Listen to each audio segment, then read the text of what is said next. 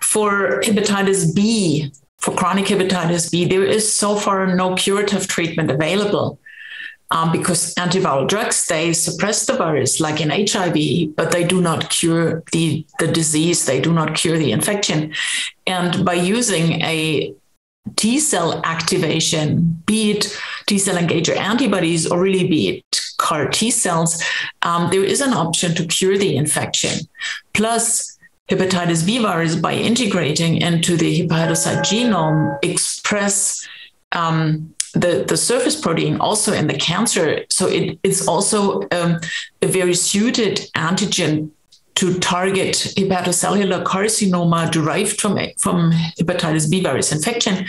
There's also very little treatments because the hepatocellular carcinoma is resistant to radiation therapy and is resistant to chemotherapy. So there is very limited treatment options.